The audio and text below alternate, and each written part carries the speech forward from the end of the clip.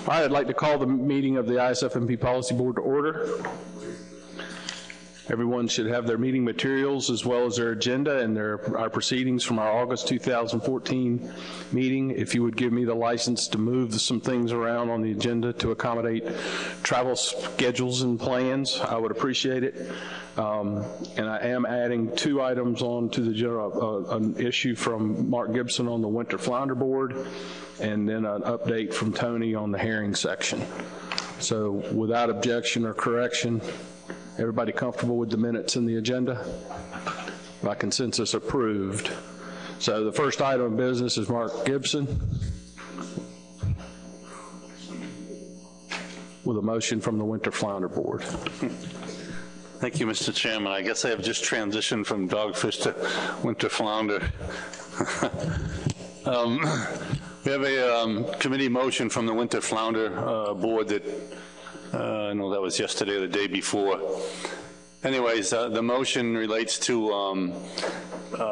inconsistencies, difficulties we're having with ASMFC and federal management of winter flounder. So the board passed this motion, and I'll read it for you. On behalf of the Winter Flounder Board, move the Commission send a letter to the New England Fishery Management Council and NOAA Fisheries urging a reduction in the Southern New England Mid-Atlantic winter flounder possession limit to bycatch limits only for federal vessels based on sea sampling data for trips targeting other species. Motion by Mr. Gibson. That's committee motion, so I don't think we need a second to that. Again, this motion derives from some lack of comfort that the board has with federal management of winter flounder as opposed to commission management. Commission's management of the Southern New England stock is very restrictive for the benefit of the board members that are on the board. Is a 50-pound commercial possession limit, a limited season, and bag limits for recreational fisheries.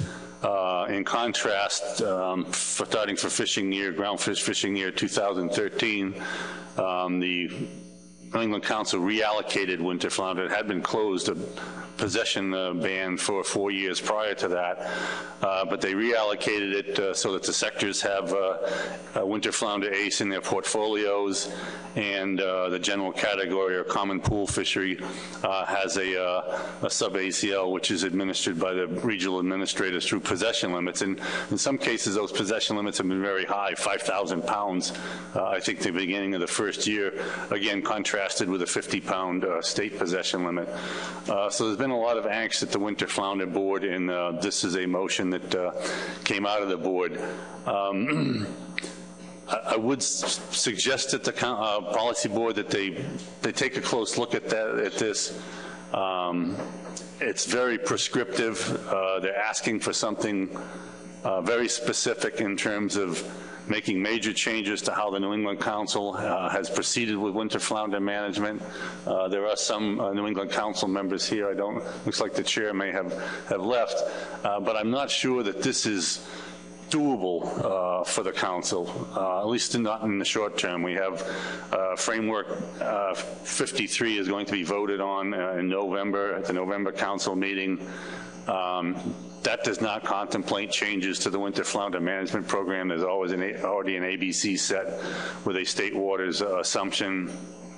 So I think this would, council might, this board might want to consider a softer letter or a different tone that perhaps asks for consultation and closer cooperation with the commission, perhaps reminding them that we have different levels of cooperation. We have for example, this winter flounder plan where we have sort of a tag-along, for lack of a better word, but in Atlantic herring we have much closer coordination, and then there's something like summer flounder, we're embedded right into a joint plan with the Mid-Atlantic Council. So there are different levels of cooperation and coordination that the Commission has, and there may be a better model for winter flounder.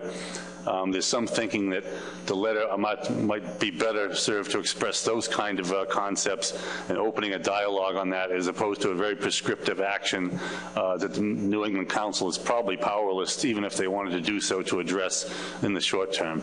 So that's my comments to the board on this motion.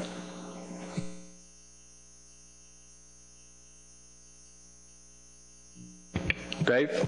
Yeah, thanks. And as I recall, it was my motion, but I appreciate all Mark's comments about the practical limitations of some of the things we're asking for, and certainly Bob and Tony and the rest of the staff have heard the deep concern the Winter Flounder Board has, and I think a letter that simply conveyed that, the tone of this, and perhaps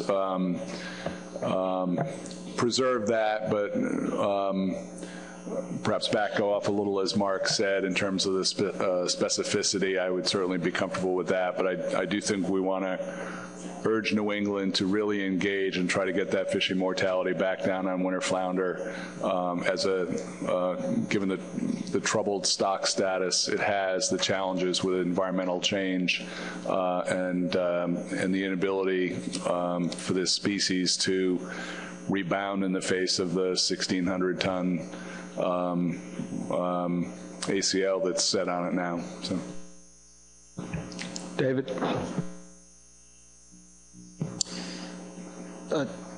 Yes, I support the motion. I'm a New England Council member. There's been a great deal of discussion about winter flounder across the board. Gulf of Maine winter flounder, of course, that's going to be focused on. Georges Bank and Gulf of Maine winter flounder focused on at our upcoming November council meeting. We're going to get some information from the SSC regarding specifications for that stock. So there'll be a lot of discussion about winter flounder. And Southern New England, Mid-Atlantic winter flounder discussion, I'm assuming, will still continue. So this particular request is very timely. It also is timely in that the New England Council appears at this point in time to actually be considering for May 1, 2015, having Gulf of Maine cod as a bycatch fishery only. So it'll stimulate more discussion. Certainly this motion will stimulate more discussion about the merits of the benefits from, the pros and the cons of having this sort of a restriction applying to winter flounder as well as Gulf of Maine cod. Anything else on the motion? Further questions? Seeing none, is there any objection to this motion? Wait.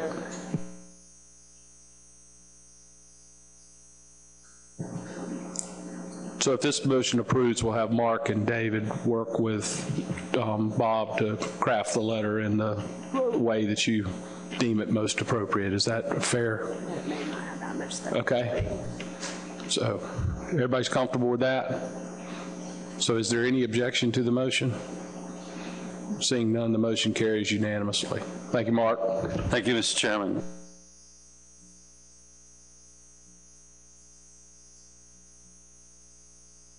The Fish Passage Working Group met, it was back in February, and Steve Gephardt is going to give us a report on the Fish Passage Working Group.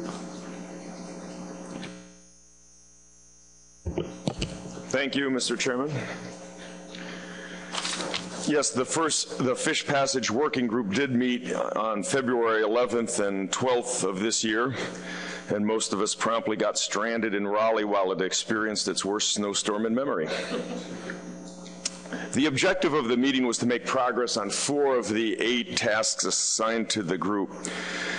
The first, task 2, is to prioritize fish passage projects on a coast-wide basis.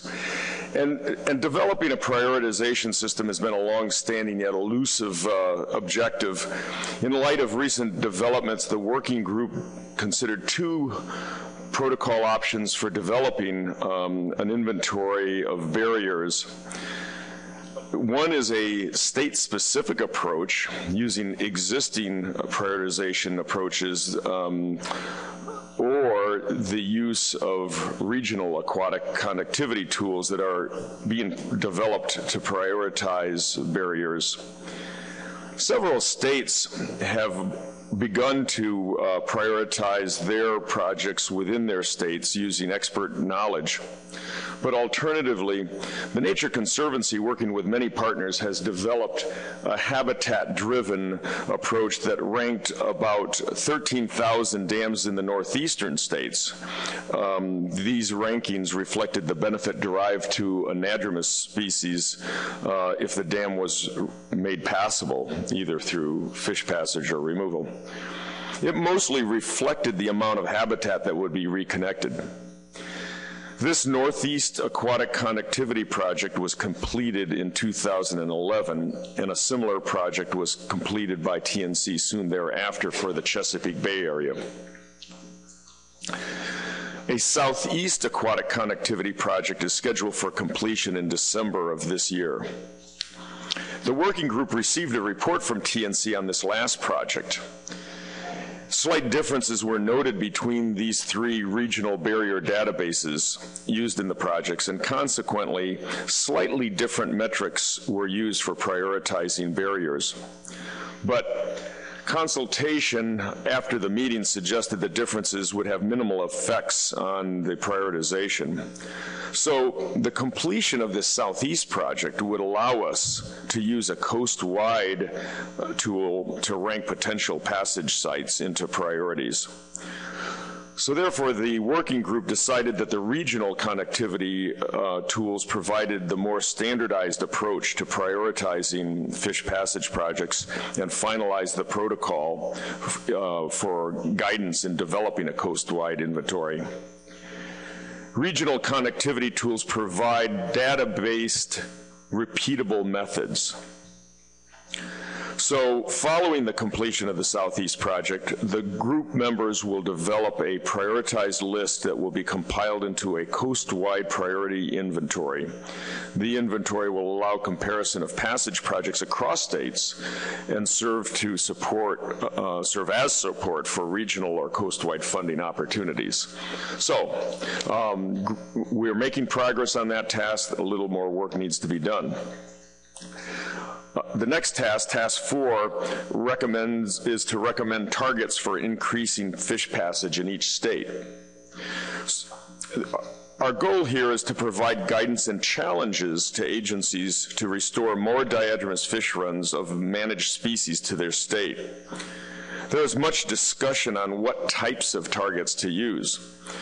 The two main approaches considered were, one, species. So an example of that would be, let's say each state needs to add 200,000 American shad to their waters over some given time. The second approach is habitat, and an example of this would be each state would open up 200 miles of habitat in their state for the specified species. The working group agreed on the habitat approach. It was reasoned that individual watershed plans, many of which are already developed, could help develop these targets.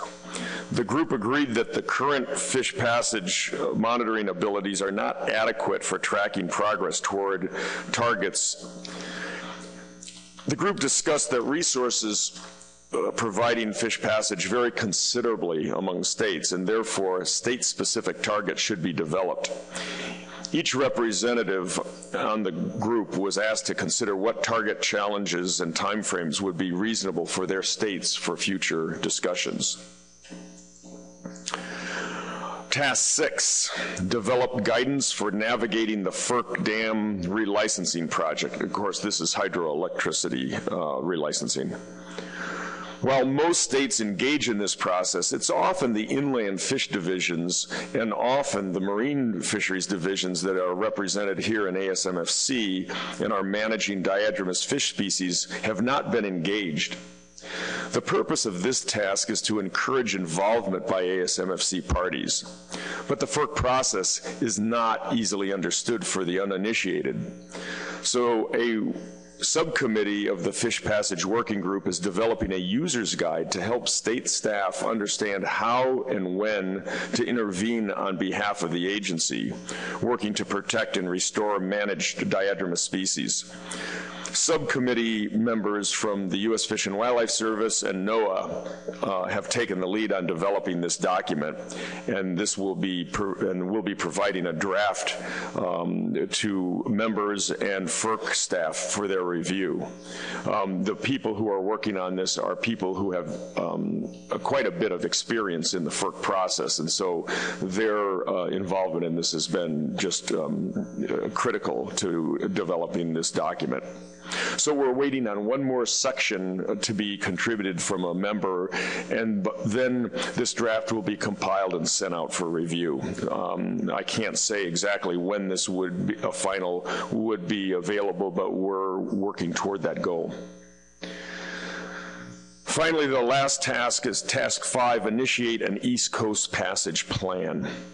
And we are deliberately kicking this can down the road. This task really must wait until task 2 and 4 are completed. We want to be able to prioritize the fish passage projects on a coast-wide basis, and we want to be able to have some recommendation for targets within the states.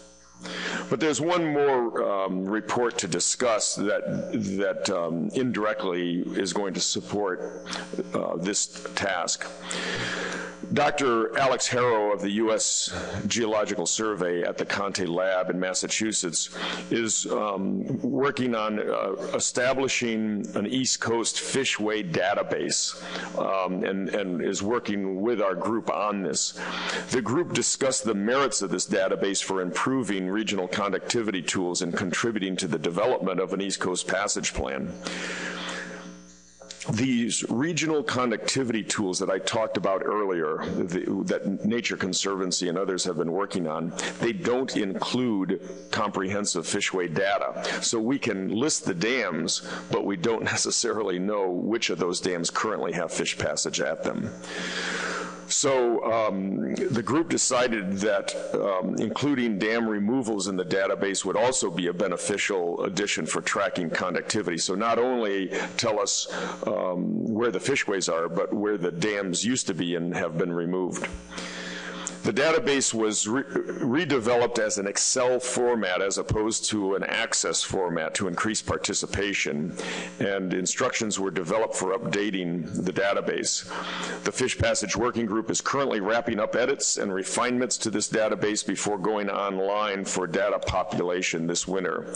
And I know that Jeff Kipp has very recently had a discussion with Alex on this, and we're hoping to get this this database up on an FTP site soon so that all of the states can start populating it with data from their individual states.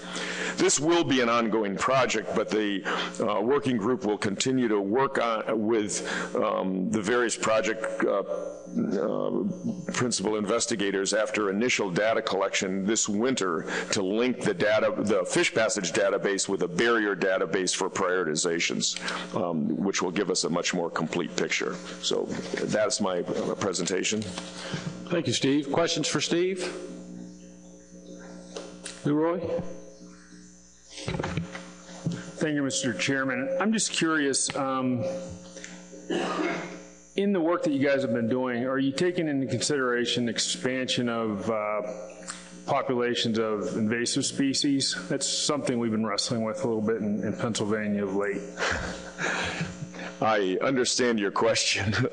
No, the answer is we are not, and I understand the concerns. I mean, with invasive species coming up, I know people are thinking, if we start removing dams, is this just going to spread species out?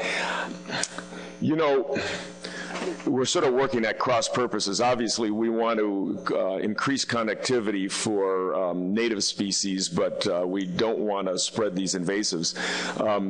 Our working group has not grappled with this thorny issue, and I think every state is going to have to do that.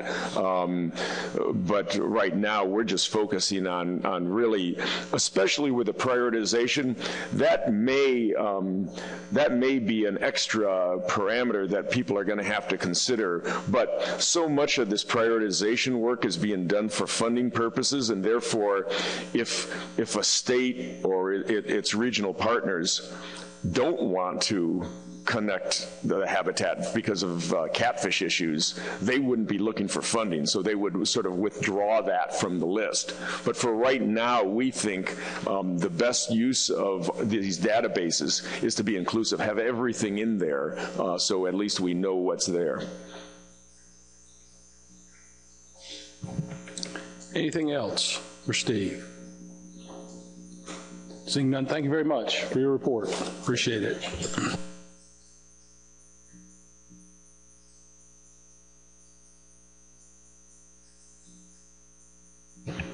Melissa, are you ready?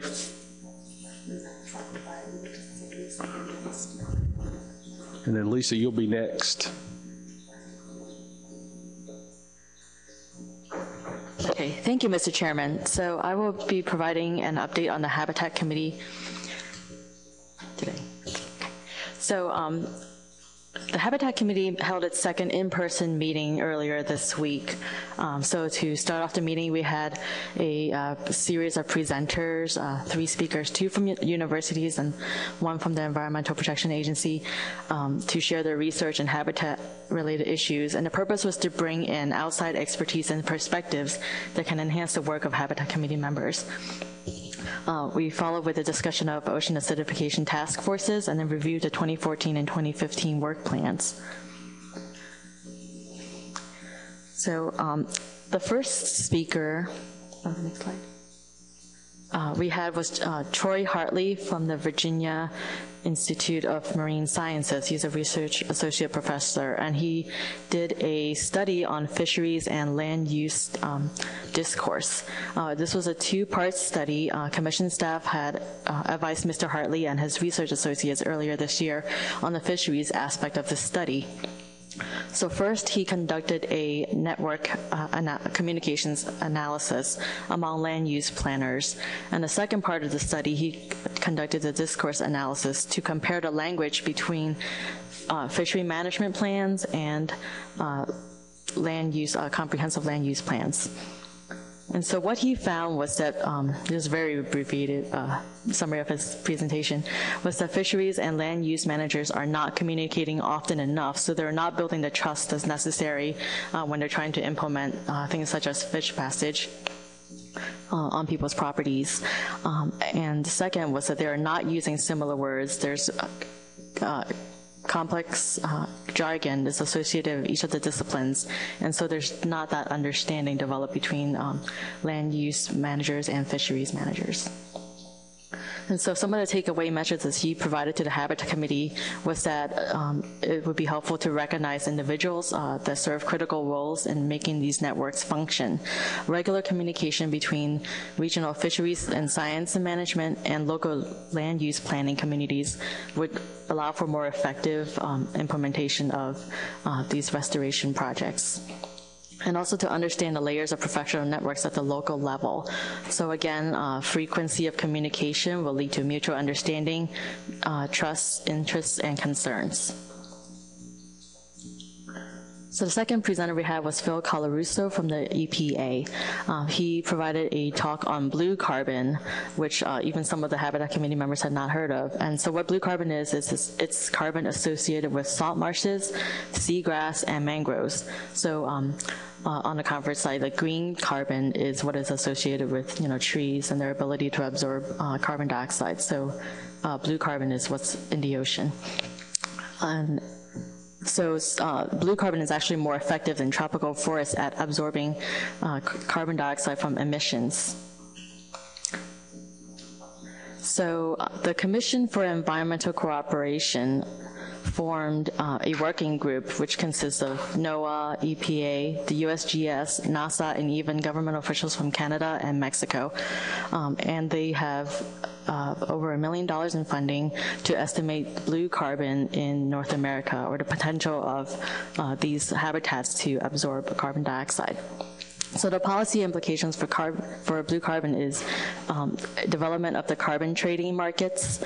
This would create more incentive and potentially provide more money for large-scale restoration of these habitats.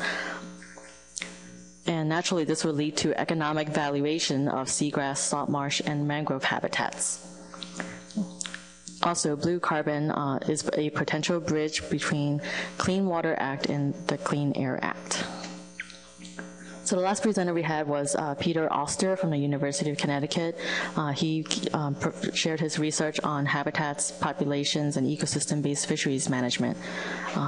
In the interest of time, I won't go through all the points he made, but he wanted to press that fisheries science and habitat managers need to connect the dots in order to more realistically parameterize spatially explicit single species, multi-species, and ecosystem models inclusive of habitat-mediated processes, and then use this information to advise managers. So specifically, stock assessment should, whenever possible, include considerations for habitat. So the next topic we discussed was the Ocean Acidification Task Force. So states such as Maine and Maryland have created task forces to study the effects of and potential risks of ocean acidification in their state waters. So since we didn't have a Maine representative, the representative for Maryland provided experiences and some of the results from the task force so far. Then we moved on to the 2014 work plan. We are currently developing the Habitat Hotline Atlantic 2014 issue, which focuses on climate change impacts of fish habitats. And also this includes updates on activities by state and federal agencies to address climate change. And we are hoping to publish this by the end of this year. For the Habitat Management Series, we are working on a nearshore and estuarine aquaculture and fish habitats publication. And this would hopefully be a useful reference for managers and also people that are interested in aquaculture. We are continuing on developing the cyanide habitat source document. This would be similar to the diadramus fish habitats document that we produced in 2009. And we had hired, the commission had hired a contractor to do a lot of the literature review for this. So this is just moving along. And we also are working on a living shorelines erosion controls document, actually an update of the 2010 edition that we produced. So after events such as Hurricane Sandy, there's more and more interest in living shorelines as a strategy for erosion control. This is a natural way of mitigating these climate change effects rather than like bulkheads and things like that that could are not as natural, and this would offer more opportunities for fish habitats to be developed.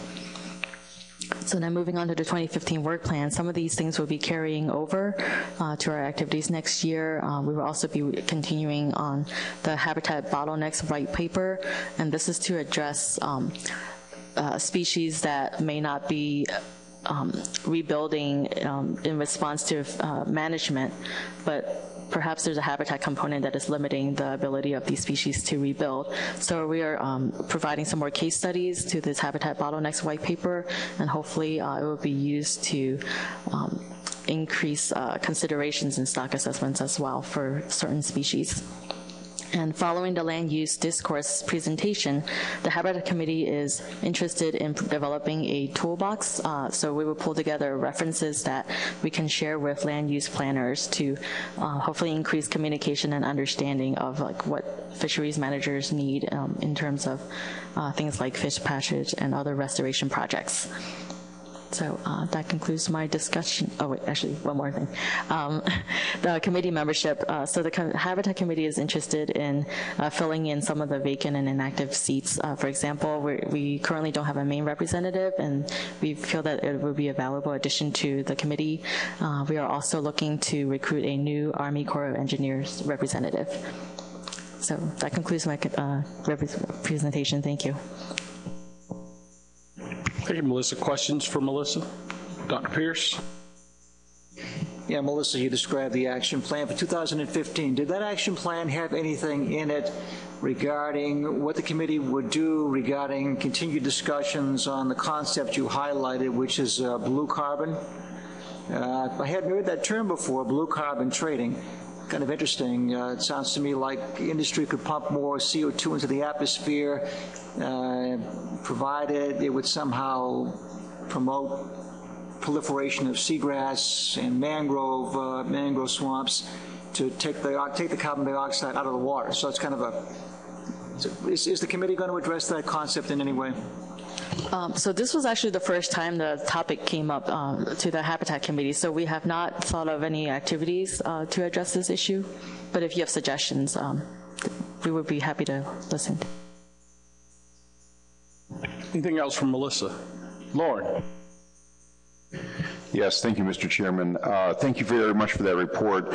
I'm especially interested in the living shoreline initiatives that you discussed, erosion control strategies, and in particular, how that might have an interface with our educational institutions.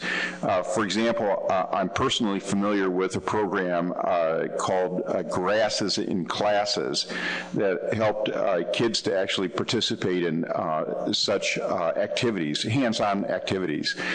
Has there been an effort to reach out to educational institutions, whether it be elementary or perhaps high school programs, to develop such a component to this program?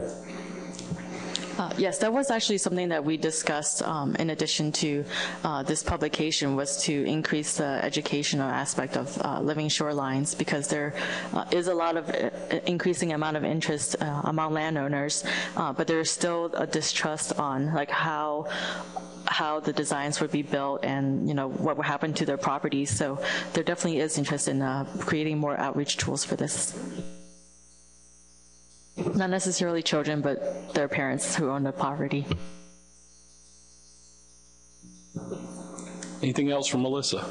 If not, thank you, Melissa.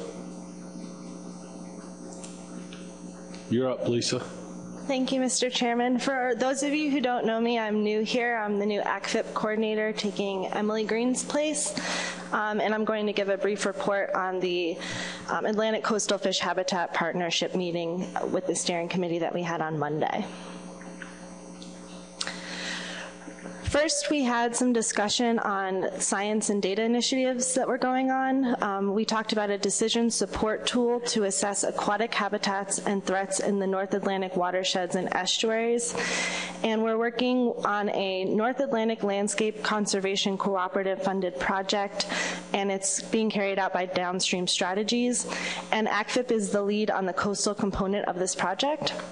And we're currently in the process of finalizing the winter flounder model that's taking place in Narragansett Bay, and we're working to move on to river herring next as a diadromous fish component. We've been working for the past couple of years on the species habitat matrix, and we finally were able to submit the manuscript to science last week, so we're waiting to hear back on reviews for that. And also, we are working on a NIFWF, which is National Fish and Wildlife Foundation funded river herring habitat restoration strategies assessment. And that is working to identify priority threats to 5 different watersheds on the Atlantic coast. And this will be useful for identifying key on-the-ground projects in the future for both ACFIP and also NIFWF. Next, we spent a great deal of time talking about our implementation plan, and we evaluated the status of every action item in the implementation plan and identified areas that need attention before the spring meeting. The majority of the tasks have been completed or are underway, so that's a good thing. And we also talked about the Conservation Strategic Plan as well, which is coming to conclusion in 2016. We also talked about fish habitat partnership updates at the national, coastal, and regional level. As far as the national level is concerned, we received a multi-state conservation grant back last month for $50,000 for ACFIP, which is great.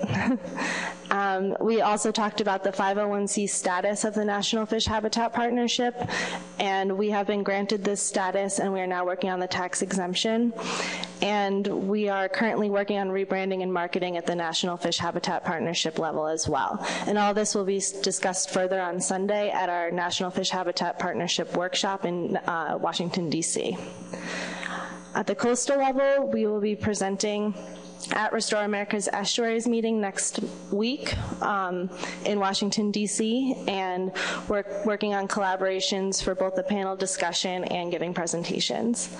And then in the regional level, we talked about our Whitewater to Blue Water initiative, and we're working on moving our focus to more on-the-ground projects and away from outreach, but we're currently working on a fish passage barrier brochure template that can be modified by various nonprofits and conservation groups to reach target audiences. So that's our current project for Whitewater to Blue Water. We also accepted a new member into the partnership. The International Federation of Fly Fishers came up here and gave a presentation on their organization.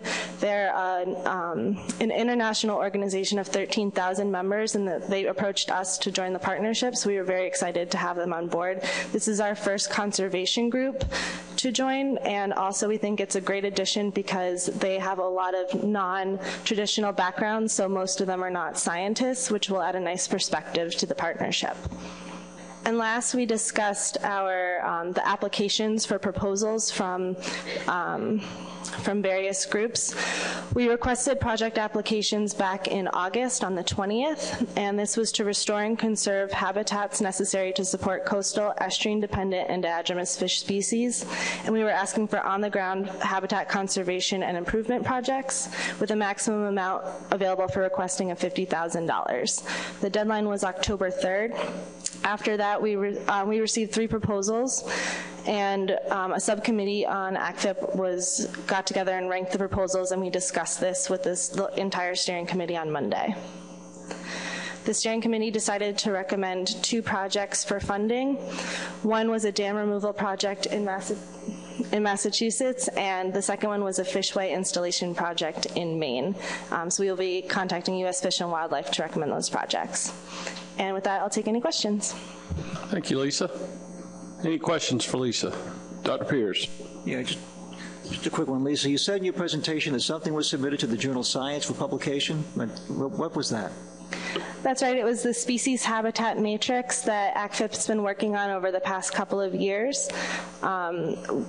Once it gets accepted into a journal, we'll be able to post more about it online, but there is a review of the matrix, and it talks about all of the different priority habitats along the Atlantic coast broken down into 4 different subregions, and it prioritized habitats through the life cycle for the fish that we're most interested in.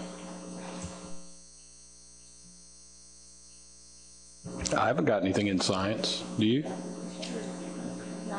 It's pretty cool. Well, welcome, Lisa, and thank you for your report. Mark. Yes, thank you, Mr. Chairman. The Law Enforcement Committee had a very busy and productive meeting this time around. We had standing room only for a good part of the day, and we had a lot of outside participants from different enforcement jurisdictions come and visit with us throughout the day. I've submitted a written summary of the meeting for the ASMFC Policy Board. I'll just go through a couple of quick highlights. We did talk about a number of different species issues that ASMFC is dealing with. We did hear a presentation from enforcement folks in Maine regarding something they're exploring dealing with the possible transferability of lobster trap tags from trap to trap. This is not something that's being actively considered by the Commission at this time, but it is something they're interested in, and they want to get some early input from the Law Enforcement Committee. So we heard that presentation. We discussed a number of possible enforcement issues that might be a concern there as a response to that. But the folks in Maine are going to give us more specific language and some details in writing that we can take a look at as a body and consider whether it's necessary at some point down the road to comment on that proposal. We also address, as you probably know, we have within the ASMFC action plan we have a number of tasks that are specifically assigned, if you will, to your law enforcement committee, and we try to make sure that we cover those every year. So one of those for the current 2014 action plan that we really needed to get working on was a review and possible update of the enforcement guidelines that we've referenced every now and then in commenting to you. These original guidelines were completed in 2009, so it's a 5-year review process. And we had a good bit of discussion during our meeting, going through the document, looking at specific edits and changes and updates that we want to make. And we've also incorporated some of the formatting and the approach that's been taken in a similar document that was prepared by NOAA and the U.S. Coast Guard for federal use. So we're hoping to combine the best features of those two documents, and we want to have that done before the end of the year. It's our commitment. And once we do that, we'll certainly be presenting it to the ASMFC Policy Board, and in some early discussions with Bob, and hopefully we can do this. The LEC members expressed real interest in bringing that new document to you in a kind of a more formal way, and maybe even having an opportunity to sit down with a few of the members from the LEC, go through it, explain some of these basic law enforcement precepts that we really want to keep hammering at, and familiarize you with this enforceability guidelines document that we're working on. In other issues, we also heard a presentation concerning possible enforcement issues with American lobster, particularly in federal waters, offshore waters, where enforcement challenges increase significantly, and we discussed some of the problems of limited capability in terms of offshore vessels and gear for hauling traps and inspecting traps to make sure that they're being properly deployed and used. We talked a little bit about some ways to start thinking of getting additional funding or resources to enhance our enforcement efforts, particularly in Area 3 for the lobster management areas. We had a similar conversation earlier in the day, or later in the day, regarding VMS, which happened to be a discussion that was also part of our action plan commitment. And as it turns out, of course, this issue of offshore enforcement in the American Lobster Management Area 3 is an area where possibly use of VMS for that fleet would be helpful. So there's some things that tied in there. And then at the end of the day, we had a very personal send-off for our friend and colleague, Joe Fessenden. As you all know, this was his last meeting. And so as a member of the Law Enforcement Committee, we kind of gave him a special send-off, and it was a very fitting tribute, and of course he'll be greatly missed. But we also welcome, Maine has a new representative to the LEC, John Cornish, so hopefully we won't miss any strides. That concludes my report, Mr. Chairman. Thank you, Mark. Questions for Mark on the law enforcement report? Seeing none. Nicely done. Thank you, sir. Sheree, for the Management and Science Committee report.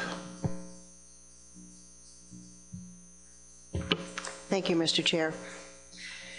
The Management and Science Committee met to discuss a number of issues and had presentations on various topics.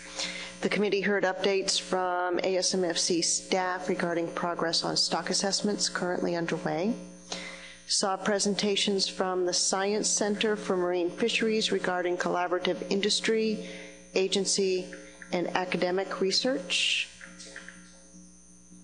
the NIMS climate change stock vulnerability analysis, the NOAA Fisheries Fish Smart program, including the latest in barrel trauma reduction tools, and the research set-aside program and plans to improve the Mid-Atlantic research set-aside in the future. The committee heard updates on the ASMFC and Mid-Atlantic Fishery Management Council Observer Program and deliberated over future plans for the program. and then revisited the role of the committee in stock assessment peer review planning, and finally, the MSC was updated on the current status of the Atlantic Coastal Fish Habitat Partnership, the Cooperative Winter Tagging Cruise, CMAP, NEMAP, and coastwide aging activities. One of the tasks that the MSC addressed was to provide input to this policy board in proposing changes to the technical committee guidelines on consensus and voting on recommendations or decisions coming from the technical committees. The MSC has prepared a number of recommendations and explanations for these recommendations. However, the MSC would like to recommend having more time and having members of the MSC and the Assessment Science Committee work together to draft some language that would change the meeting policies and procedures for TCs, that would remove the language about voting entirely, add an option for TCs to prepare minority reports if a unanimous decision cannot be made, allow ASMFC staff to participate in the decision-making process, and define the term consensus, as currently it is a bit nebulous in meaning either unanimous or a majority. Through the MSC discussion, it was felt that a unanimous recommendation was not achieved.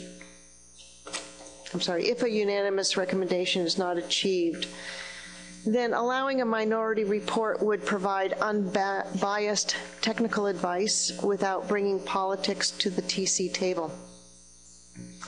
An example would be TC members may feel pressure to support their agency or state position and may feel conflicted if science supports an opposite position without first consulting with their agency or state. Voting may lead to uninformed scientific products. Examples may be TC members have less expertise on certain issues, may feel pressured to vote without being fully informed, or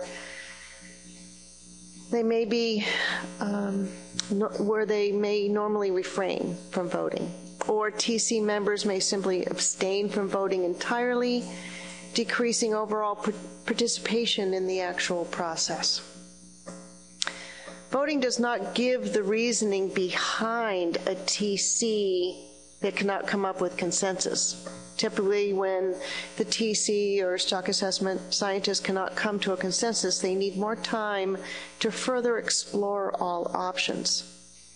Multiple Management and Science Committee members that have been on technical committees in the past expressed that they did vote in the past. At times it was very contentious. Rules of order were really not understood, and it became a little wild. And they felt that they were doing a disservice to the board. The consensus initiative came out of past voting forays on the TCs. Voting may break the level of trust between CC members, which is important so that members feel important to express ideas openly during discussions. And while ASMFC staff currently are not TC members, they conduct much of the TC's technical work and has a thorough understanding of the scientific issues. Without a change to the policy, they will need to remain mute during some of these important decisions and discussions, of which they may add a lot of clarity to some of this confusion. So the MSC is asking of the policy board that you provide us with a little bit more time to continue to discuss this and come back with a more thorough recommendation. Thank you. Thank you, Sherry. Just for clarification, if you'll recall, we'd run into some issues where we weren't getting technical committee advice because they couldn't come to a consensus on the science. And as a result, we requested that they go back to voting on issues that come in front of the Management Science Committee, the technical committees. And so when a consensus couldn't be reached. And so this is the response from the Management and Science Committee on our direction to the technical committees to provide a vote. So it's not that we necessarily asked for their opinion. I'm glad they felt comfortable enough to provide us with their opinion. And there are options. There may be options that we want to consider, similar to what the Management and Science Committee has presented here today. The one thing I would say, I guess to some degree speaking unilaterally, is I would be very concerned about having our staff be put in a position to vote on any issues at the technical committee level. I think that could create a tremendous amount of trouble for our staff and conflicts there. So just as background to the issue, that's why this issue is on the table. So with that, if there are any questions for Cherie on any of her report, be happy to call Brandon. So just for clarification then, depending on the answer, maybe I have a comment. Has the TC guidance document has it been changed to indicate they will vote, or are we discussing whether or not we should change the TC guidance document to ask them to vote? Brandon, the policy board made that you all voted to change the procedures. So currently, yes, you have told the TCs to vote. I have language to present to you today as a reflection of that vote at the last August policy board meeting for you all to review and accept for the guidance document itself. But from August to now, if a TC has met and had to make a recommendation or a decision to bring back to the board, we have given them the instructions that if they cannot reach consensus, then they would need to vote on the issue. For everything that has come back to us for this meeting, no votes had been needed to be taken. So the next presentation is that language change that staff put together prior to the MSC putting together their report. Doug. Oh, I appreciate the technical committee providing their input on this, because from someone who was at one point part of the TCs that did vote, it appears that the culture has changed, because there were many of us that when the board implemented this were very concerned about not being able to vote, because now the new standard was consensus, and sometimes instead of to try and help move the technical committee forward in the tasks that they had been charged with, we had to possibly give in to some of the things that we felt fairly strongly about from a technical standpoint. In other words, oftentimes, as with any scientific discourse, there's differences of opinion that both may be very well founded. But at that time, I remember a lot of us on the technical committee were very concerned that we could not sit there and say, this is what we believe, and we're going to vote on it in this way. And clearly, if we lost the vote, there was a minority report that you could request, but the majority opinion would also be put forward. But at least you could stand by what you believed in as a scientist. Now, clearly, also in our guidance document, there is clear instructions to the technical committee that you should not be representing your state's policy, but to give your best technical input, unbiased technical input on this. And at least at that time when we had that guidance, some of us felt that we had to stray from what our opinions were to try and move the process forward.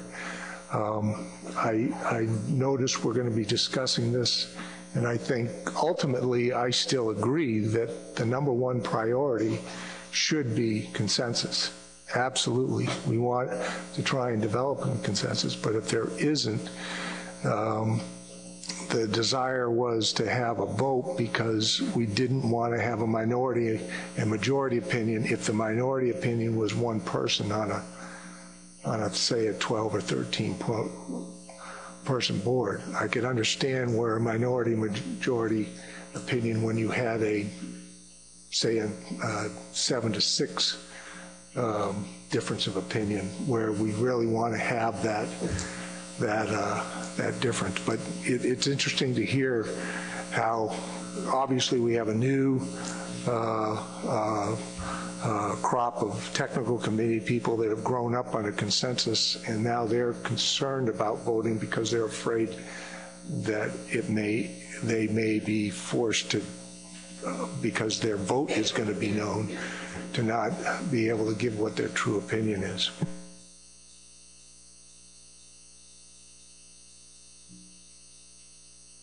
Well, with that lead in, I think we can go to Tony and let her move on to the next, unless there's more for Sheree on other items of the MSC report. Seeing none, thank you, Sheree. Thank you. Thank you, Mr. Chairman. So I think the lead-in has been taken care of. So I'm just going to go through the language that we changed in the technical committee and stock assessment guidance document to reflect the board motion last August. And Doug, just to reassure you, that guidance is still in the document about representing the best scientific information and not the political, and it's in bold. I saw that.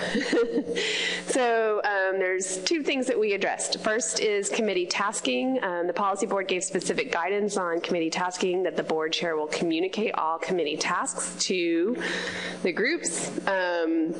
The new language is on page 7 of the document. It was on the CD. It's highlighted in yellow, but species-specific technical tasks should be directed to the appropriate ISFMP technical support group in writing by the board section or chair. This can be communicated via the ISFMP staff. Board and sections will develop specific and clear guidance in writing whenever tasking committees for advice, and the board or section will develop that charge. And any charge developed by a board or section to a technical committee would be initially forwarded by the chair or ISFMP staff to the TC for their review and input. So that is the first set of guidance. Are there any questions on that language? Okay, that's a pretty simple one. And we were already basically doing that. We just had to tweak the language a little bit. For committee deliberation, policy board changed the TC deliberation procedures. The previous method was a consensus-based decision, and the new guidance was to reach consensus if you can, but when you cannot, then the decision should be made via vote. This is on page both 11 and 19 of the document. 11 has a little bit more detail. 19 is pared down. The committee chair is also responsible for clarifying the majority and/or minority opinions where possible. The overall, is that right? The overall goal of the technical support groups is to develop recommendations through consensus. The chair is responsible for facilitating committee discussion towards reaching a consensus recommendation for board or section consideration. If a consensus cannot be reached, the committee shall vote on the issue. The minority opinion shall be presented to the board or section as the recommendation, defined as a simple majority, including to be presented to the board or section as the recommendation recommendation defined as simple majority, including in a record number of votes in favor and against. The committee will also present the minority opinion prepared by a committee member that voted in the minority to the board or section. Voting should only be used as a last resort when full consensus cannot be reached. This is that second set of language. If the policy board has a different opinion from what they did last August based on the MSC's concerns, then we can either rewrite the language, we can try to tweak that language now, or we can come back to the group in February. Dave Borden. Thank you, Mr. Chairman. Tony, in regards to voting procedures, is it the intent to identify the individual committee members who are in the majority and those that are in the minority? And if not, I think that would be useful for commissioners to know how individual technical people had voted. In other words, do exactly what you're proposing, just identify the individuals that are in each group. It was not our intent to associate names with votes, only the number of votes, to try to keep the voting a little bit anonymous so that that pressure that Cherie was talking about was, they didn't feel that peer pressure about the political versus the scientific and what would happen if it got out.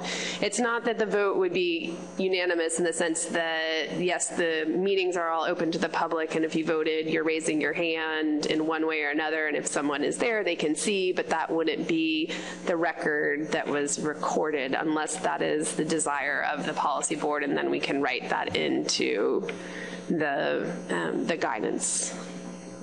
I mean, the only reason I'm suggesting that is if I were reading minutes and I came across a minority opinion and I had some idea who the individuals were in the minority, then and I needed a further explanation, then you have somebody to go to. You can actually contact them, but maybe the confidentiality issue is more important than what I'm talking about. Doug? Well, a couple points, but to your point, David, in the past, when we did minority reports, the person who wanted to craft that minority report clearly wanted people to know who they were. Now, from my personal standpoint, it's not important to me to know who voted for what, because I'm looking at the overall technical committee opinion. There's two reasons that I feel fairly strongly that there needs to at least be this out or option on a vote was one, because of what was mentioned before. We had a situation here where the technical committee could not come to a consensus, so essentially the management process stopped. This was in striped bass. We obviously weren't going to get a document out because they couldn't come to a consensus on something. And to me, that's unacceptable. The other reason that I am concerned about just having a minority and majority report presented without any kind of numbers, votes on it, is because if you do have that scenario where I'm talking, that I mentioned before, where you have 8 people in favor and 1 against, that gives the 1 against equal weight with the 8 other people on the technical committee that felt just as strongly in favor of the majority. As opposed to if we had the vote, we'd know, yes, we understand that one person feels very strongly enough to create a minority report, but here is what the majority of the technical committee opinion was. Clearly, consensus should always be the number one priority here, but sometimes that doesn't occur, and that's a good thing. Brandon? Thanks, Mr. Chairman. To Dave's point, I would not advocate for assigning names or state representatives to a particular vote. I don't support necessarily voting at the TC level, but if the policy board, which I must have slept through or must have been outvoted on at that particular time, I don't remember that discussion, but I came up through the TCs when we had consensus requirements. It was not a voting system, and to me it seemed to be okay. I guess my comment would be, in terms of that might help a little bit, might be to define what consensus means. Does that mean it's 100% of the people need to approve, agree on an issue, or is it a majority in terms of what consensus might be? I mean, I do agree that the TCs need to continue to provide advice to the board even when they can't reach a consensus, that their opinion has to, still, reach the board in terms of how they feel on things, but maybe adding what consensus means or a definition to that might help in terms of getting them to reach what consensus is. Thanks. Generally, consensus, from our definition, usually means that you can live with the result, and it doesn't compromise your scientific integrity to have that recommendation go forward from the technical committee. I came up through the voting technical committees, and it wasn't political. It was just, the battles that would rage into the late night hours at BWI, trying to get a position for the technical committee. And I know back in the old days of weak fish, if we'd had to operate by consensus, we'd still be working on weak fish. So I have real concerns, as does Doug, with not having a recommendation. These folks work for us around this table. I mean, I'm assuming that you know the positions of your staff. It would make me nervous to find out if I had one that was going off on a tangent or something, or disrupting things. I would hope that staff would let us know if they were having difficulties with one of our technical representatives. So I don't particularly have a concern in regards to listing down the number. I think we used to do that, though. I mean, it used to say, everybody in favor, Lewis against. Most of the time. That's just eel. One option to think about, and maybe this is splitting the difference a little bit, and it kind of gets to Doug's suggestion about having one person being able to generate a minority report, is that perhaps if they cannot come to a consensus, then their opinion has to be a supermajority of the technical committee. That way, there's got to be at least 9 people or however many people are on the technical committee, and that would have you have at least 3 people in the minority that could then file a minority report. So as long as there's more than that negative supermajority, then you could have a minority report. The other option is to keep it the way we had it, or to go back to just consensus. Those are the 3 options I can come up with. And there may be a 4th, a 5th, a 6th.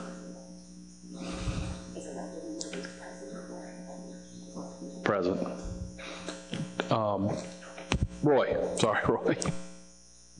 Thank you, Mr. Chairman. As someone who first served on technical committees with this organization dating back to 1978, I think I've had a little experience in this regard, and like some of the others in the room, I've seen the procedures run the gamut. I think what I like, I heard what I've heard today is I like that approach of a majority report if they're unable to reach consensus, and a minority report. Now, whether it's a 9-vote minimum for that majority report or a supermajority, I think you referred to it, versus a 3-person report, I'm not so sure I feel strongly one way or the other. But I like I like the general suggestion of the report. I like the general direction that it's going with a, in the event of a non-consensus, then I think it would be useful to have a majority report and a minority report. And I don't think it's necessary to identify individuals. I think if you're truly interested in checking with a person that may have been instrumental in issuing a minority report, you can always check with the chairman of the technical committee rather than have that information be generally available to the public. That's my suggestion. Thank you. Doug? Just a question with the option that you were talking about, that, you know, you'd need a supermajority to, or you'd have to have at least a minimum number for a minority report. What would happen if you do have a, you know, very something, well, I guess the way I'd see it, okay. Originally I was thinking what would happen if you had something that was 7-6, but clearly you'd still have a majority and a minority report. But clearly in your example, anything less than that 2/3, they'd still have to be voting on it. But anything less than that 2/3, all you'd be presenting was the majority report. And so that way we'd be moving forward and we'd have an idea of, you know, I'm certainly comfortable with that. I still like the simple thing, but what Tony's written here, because it still encourages this consensus as the primary document, but I certainly could live with your suggestion there. John? Yeah, thank you, Mr. Chair. I just think that unless there's a logistical problem with producing a minority report, even if it's just one person, I don't see that being a problem. You know, if the one person wants to hold out and do this report just to know what they're thinking, having worked with somebody for many years, recently retired, that would be that one person, it's sometimes helpful just to know what their problem is with the majority opinion. Thank you.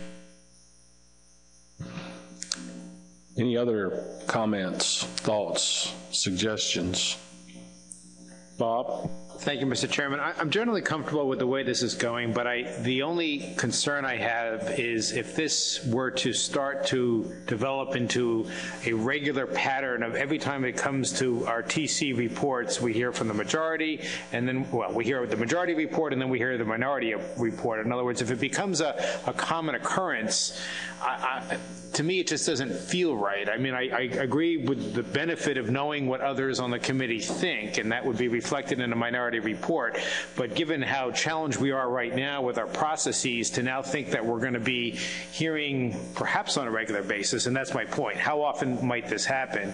Both the majority and minority report, now the discussion goes into the back and forths of how the majority felt versus how the minority. I'm just wondering out loud how it might affect the logistics of our process. So I'm trying to think this through, and I don't have a good suggestion other than I like the general direction this is going in. I like the idea of making sure we get a recommendation, which I think is what started all of this. And I like the idea of you know, working toward consensus and only as a last resort doing a vote. It's just that last part, that minority report, that I'm struggling with, and I'll just leave it at that. Thank you.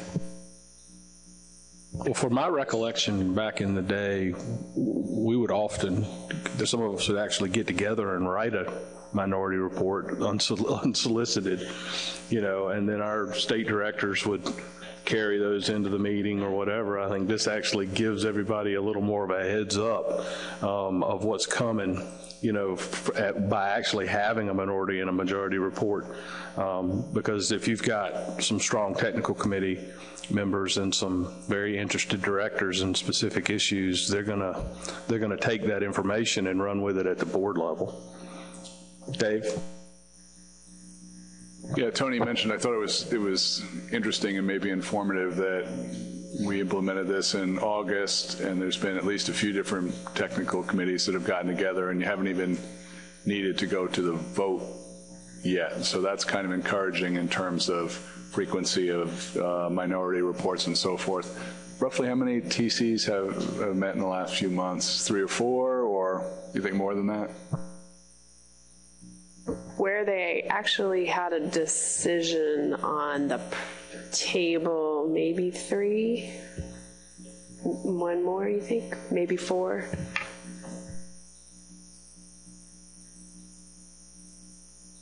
Well, I mean, so I'm sensitive to their request, but it doesn't sound like there's a lot of interest in granting that request. I think we can soften it some by keeping all the language that Tony has in the document. And then I'm going to throw out a recommendation here, just from what I've heard around the table, is maybe just simply require at least 2, preferably 3, dissenting voices to jumpstart a minority report, to require a minority report. I know somebody said 1 is cool. I think it's John. I'm sure if it's your guy, you'll want that minority report. But, or we can just keep it at, you know, the dissenting vote, whether it's, even if it's just 1, gives a minority report. Right. Yeah, absolutely. There would be no requirement for a minority report. But yeah, please.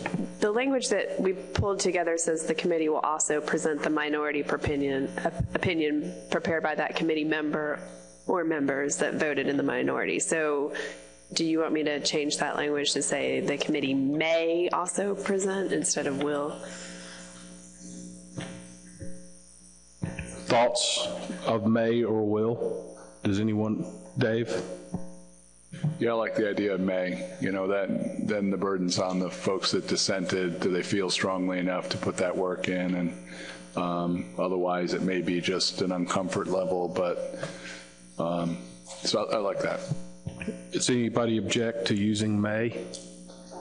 Bob? Not objecting. I think the way Tony just read that, it said that the technical committee may present a minority report. I would think it would be the individuals in the minority have the opportunity to draft a minority report and bring that forward to the board. So, you know, so the minority report's not a product of the technical committee, it's a product of the individuals that are dissenting. Good suggestion. Yes, I like that. Is everybody comfortable? Pat? Thank you, Mr. Chairman. The Management and Science Committee also raised the other topic about having staff participate and then, if it goes forward, vote on the technical committees. So I just want to provide some background on that, that it could be limited to the stock assessment staff, with the explanation being for non-assessment technical committee work that staff person is heavily involved in, if not leading the work. They would have the expertise and be informed to vote on that subject. Whereas if they did not participate, that would be one less informed person participating in the vote and the outcome of advice brought to the board. Yeah, I don't. You may have been out of the room, but I made the. I said I did not support that at all. I don't believe that the staff should be put in that position. I think they need to be unbiased facilitators and information sharers and gatherers, and to have them vote puts them in that political arena potentially that they would really worry me for them to get in. As everybody feels differently about that, you know, that's my strong sense as the chair. Dave? If I could, I'm hearing a distinction maybe between a technical committee meeting and a plan coordinator who really I think needs to serve a facilitator role, and maybe a stock assessment committee that's doing the number crunching. And in that case, I certainly would want to hear from the folks we hired specifically to develop assessment advice. Well, I definitely want to hear from them, but do we want them voting? I think in that context, in a stock assessment committee, yes, I would like their input in a formal way, yeah. Doug? You used a term that bothered me in the political arena. This is the scientific arena, and we're asking our technical committee and our stock assessment committees to give us the best unbiased technical advice. I would see that a stock assessment biologist, as in the past, we didn't have these ASMFC stock assessment biologists, but I could see where the stock assessment biologist that's helped develop this stock assessment, as has the other state stock assessment biologists and federal stock assessment biologists, should, if they feel that this is something they'd like, I wouldn't have an objection to it. I agree totally that the plan development team coordinator, there's no way PDT coordinator should be voting on a technical committee input. In fact, they shouldn't even, the plan coordinator shouldn't be voting on the technical committee. But that's the way I understood it, and I, like Dave, in that very specific instance, someone providing their best technical unbiased advice, I would be not uncomfortable with allowing them to vote. As a distinction, I think where Pat was going is that commission staff are members of stock assessment subcommittees. So Katie Drew is on the striped bass stock assessment subcommittee. Katie is not a member of the striped bass technical committee, nor I or Mike isn't a technical committee member. And so that's where the two distinctions are, that there is times when commission staff do provide analysis or input for technical committee tasks. And so the question is, would they be voting with the technical committee when they are working on those tasks, because they are not committee members? And the guidance that we have here would say no, they would not be voting because they are not committee members. Only the committee members would be voting. So if you want something outside of this, then we would need to change the language. Robert? Thank you, Mr. Chairman. I made comments like this back in August, but I think for the record, I want to go on and say it again. I'm comfortable with where we're going. I do believe we will be revisiting this very soon. And I just think it's important for us to recognize, I'd like to at least state my concerns about this, is that as we get into more and more difficult discussions where we are seeking more technical certainty, I'm afraid the direction we're going is that the discussions are going to be encapsulated in a vote with numbers. Well, this was 8-3 or 7-3 or whatever the number may be. And I just think it's very, very important that when we leave this room here this week, we own a striped bass decision. We own an eel decision. We'll own other decisions later. And I think it's important that we keep in mind that the strength of the commission is in our group and in the collective decision making that we've had for 73 years. I get concerned when we talk about, well, I just want to make sure that my voice is heard from technical advice, and that voice is going to be diluted, or shorthanded with simply a vote coming out of a technical committee. So nothing that I've got no alternative here, but I think it's important that we should recognize that. I think consensus still is a very, very powerful tool for a group as diverse as we are, with as interests as varied as ours. I think consensus is very, very powerful. Thank you. Thank you. Kelly? Thanks, Chair. I was on vacation in Alaska in August, so I guess I got a legitimate excuse for why I don't remember this conversation the last time. I can certainly appreciate that the striped bass conversation is very fresh in all of our minds from a discussion this week.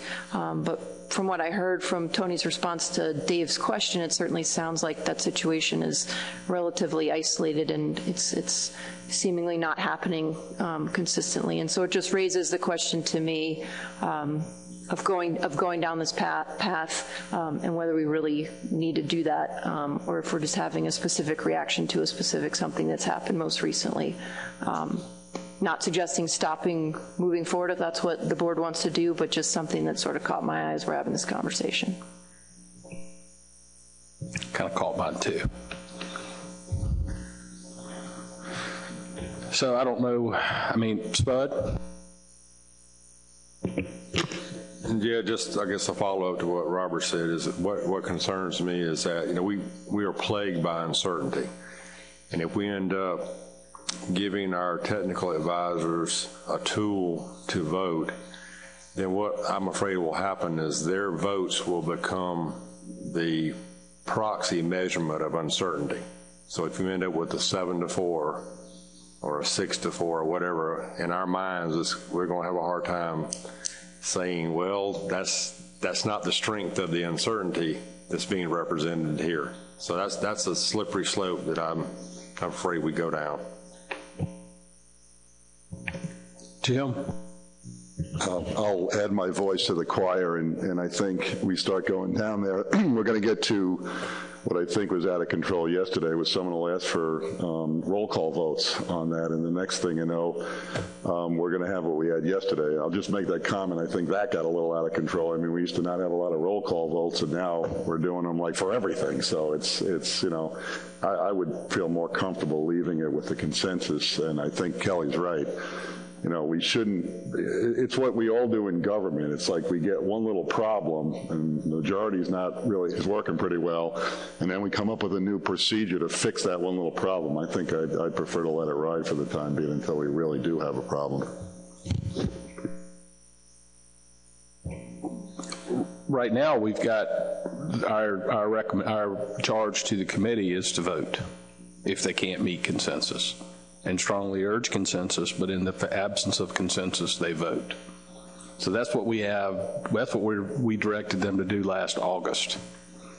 So if we want to change that, we need to change that. I think the issue of staff voting on stock assessment subcommittees is a lot bigger issue than one I want to tackle today. I'd really like to have the chance to talk, you know, internally, particularly with Bob and Doug about that issue, because that raises some red flags that could take, I might miss my flight and I don't want to miss my flight. So if that's okay with y'all to handle it that way, I'd rather handle that issue that way. But we need to resolve the direction to the technical committees on voting and whether or not we want to continue directing them to vote in the case of no consensus or not. Dave? I think you know, we made a decision in August. We've had a little bit of experience with it. Let's give it to the February meeting. There'll be more TCs getting together, more experience with it. I think a lot of the issue can be personality driven, and I think we might be in probably a better, calmer waters as far as that goes presently. So while I'm a consensus person like Jim and Robert, we made a decision in August. Let's give it a little more experience and encourage the plan coordinators to really work toward that consensus and use the vote as a last resort. Yeah, I would.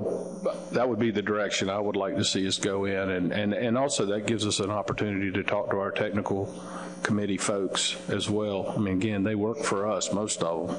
So I mean, having our opportunity to find out what the real angst is there. I wish I'd have known about that discussion at the meeting. I would have liked to have attended to hear the discussions from the MSC. So, is there anything else that we need to do on this issue at this time? Leroy? just a thought. I mean, it seems to me that, yeah, you want to work towards consensus, but, you know, all the commissioners should know just how much likelihood is of error or what the sensitivity is around these issues. And I would think that, you know, the technical committee could work towards consensus, but also make sure to include in that report some of the concerns that are, you know, to make them clear so that the commissioners are aware of that. Because ultimately, yesterday we didn't go with the technical committee recommendation, but we looked at all the considerations and made a decision not to go with that. So I would want to know if there was significant concern on behalf of a technical committee member, at least to know what that is. And I would think you could include that in a consensus report, but just include that information in some way. Good suggestion. Anything else on this topic? So I think, as Robert said, we'll be talking about this again, for sure. It's a sensitive issue, I recognize. Doug, have you got an Atlantic herring? You still have one more action that's updated. Oh, I do? Payment stock assessment, Mike Ray. Oh, sorry. He's right there. Mike, how could I forget Mike?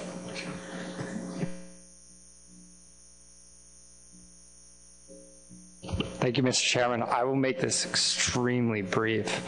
I just wanted to update the board that everything is on schedule for results of the 2015 benchmark stock assessment for Atlantic Menhaden. We have a CDAR review in December. That'll be an independent peer review of that assessment. We have a TC meeting next week, actually, to make a final review of the assessment document and prepare that to be submitted to the peer review for December. This stock assessment subcommittee has worked incredibly hard over the last 2 years to prepare this assessment and has really just completely reinvigorated the assessment model, looking through all existing and new data sets, and really has done a nice job putting together the most comprehensive assessment they could for this very important species of ours. So compliments to them. I've worked very closely with our stock assessment subcommittee and TC on this. So you can, yeah, I'm not even following the slides, but anyways, yeah, so the other part of the assessment is, remember that we have these interim reference points for until we can develop the ecosystem-based reference points, and that's part of initial review of this assessment. So our biological ecological working group has put together some preliminary things on the development of those ecosystem-based reference points, and that will be part of the peer review process. So we should get some feedback, initial feedback on the development of those, and that's a term of reference for our assessment. So we will also be presenting that in February. So with that, I'll end and take any questions. Thank you, Mr. Chairman. Thank you, Mike. Questions for Mike on the progress of the Menhaden assessment? All right, no questions on the Menhaden issue. Congratulations.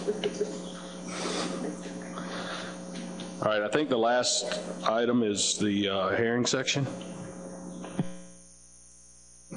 Yeah, I'm making this motion on behalf of the hearing session since the chair is not able to attend a policy board meeting. I'll make the motion and give you a very brief description of what led to this. On behalf of the herring section, move to recommend the commission send a letter to NOAA Fisheries recommending a modification in the herring closure notice to reflect ASMFC no landing days and timing of the state notifications to directors. Mr. Chairman, what happened last week was there was a notice from NOAA Fisheries that the herring 1A fishery had was projected to attain 92% of the TAC, and per the ASMFC management plan, this meant the fishery should close as well as the federal waters would close as of 12/01 on the 26th. The states of Massachusetts and New Hampshire were able to close, but because of a need on the part of Maine to have a 3-day period to try and get a formal notice in a newspaper, they were unable to close, and so herring vessels went out, fished, and came to port on Saturday, and then waited to offload until the landing period on Sunday, which was at 6 o'clock. This was because of the way the notice was written by National Marine Fisheries Service, that it didn't have any mention of the ASMFC no landing days. And also in the past, the state directors have always been given a heads up that this quota was going to be attained so that we could get our notices in place, ready our notices to be triggered at the same time. This did not happen this year, probably because there was a changeover in the administration at Garfo, and so they didn't realize the past practices. So these were two of the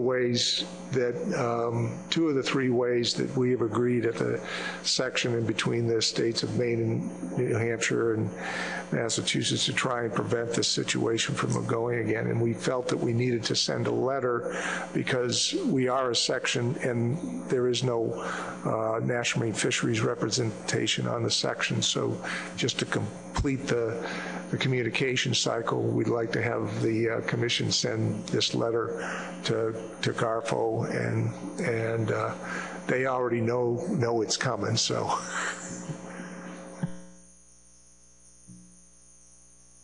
Any questions for Doug? Is there any objection to this motion from the herring section? Seeing none, motion carries. That brings us to the end of our agenda. If there is any other business? Yes, Jim. Louis, just very quickly, and I don't want any policy change on this, but just as I mentioned before, I'm glad we have roll call votes. We're doing those. I agree with them for final actions, all those things, but quite frankly, I think every one yesterday was a little excessive and was kind of slowing us down. So I just would suggest to the commissioners that they use a little discretion on that, because I think it's important for big issues, but when we're doing routine stuff, we do not need roll call votes, and it just slows the process down. Thanks. You'll need to say that again when the primary person that was asking for roll call votes on everything is in the room. Well, actually, there's a couple of them, but that's... Yeah, but there was one in particular. We won't get into name calling here at this late hour. All right. Anything else to come before the policy board? Seeing none, we're adjourned and the business session is in session. Resolutions Committee. Steve Train. Thought. He's not here, so it's Rick Bellavance. Thank you, Mr. Chairman. On behalf of the Resolutions Committee, which is Steve Train and Bernie Pankowski and myself, I'd first like to thank Laura and Tina and the rest of the staff for helping us develop a resolution for this event, and also offer the following: a resolution in appreciation of Connecticut as our host state. Whereas the 73rd annual meeting of the Atlantic States Marine Fisheries Commission was held in the quaint seaport of Mystic, Connecticut, which provided a charming background for the commissioners, management and science, law enforcement, habitat, Atlantic Coastal Fish Habitat Partnership members, and the commission staff to tackle issues of mutual concern. And whereas the fall weather and brilliant foliage of the Connecticut coast were enjoyed by all, and whereas the opening reception at the Mystic Aquarium was an event difficult to repeat, with heartfelt remarks by our esteemed chair, Dr. Daniel, with appetizers and camaraderie enjoyed in the company of multicolored lobsters and beluga whales.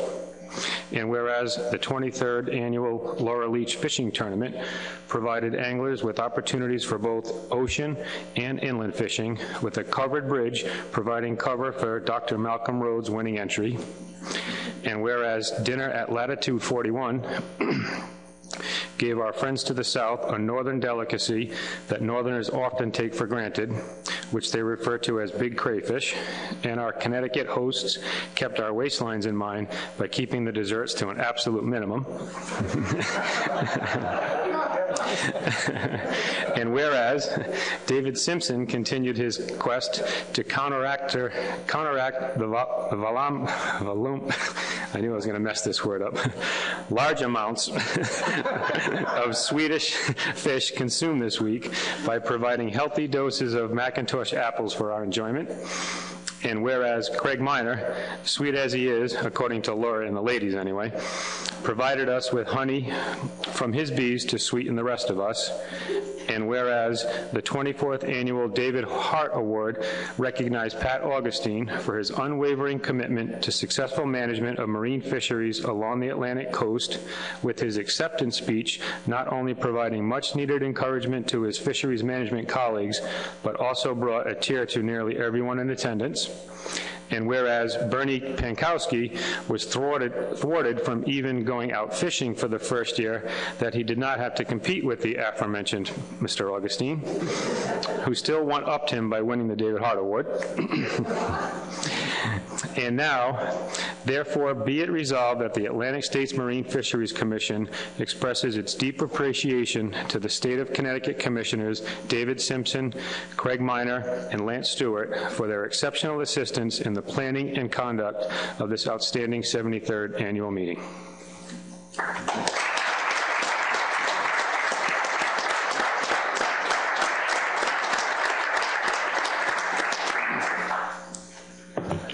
Thank you, Rick. Yeah, I want to thank the Resolutions Committee, too. I know we did that last year, and it's a bit of fun, and you got some great zingers in there, so I appreciate that. It's been great hosting. It was a lot of fun to do, actually, and the staff make it more fun. I've told Bob that and others individually. I mean, tremendous help, and it really did make it fun, and it was a great opportunity for us for me to get my staff here and see the commission, which not all of them get to do, and certainly my higher-ups in Hartford. It was a great opportunity and something of an eye-opening experience for some of them, especially my deputy commissioner and our legislative liaison, to experience the striped bass discussion. They understand a little more now what I do when I disappear, as we all do 4 times a year, and struggle with these things. So thanks, everyone, and I hope you did have an enjoyable time here, and we'll get back together in February. I guess with that, the 73rd annual meeting of the ASMFC is adjourned.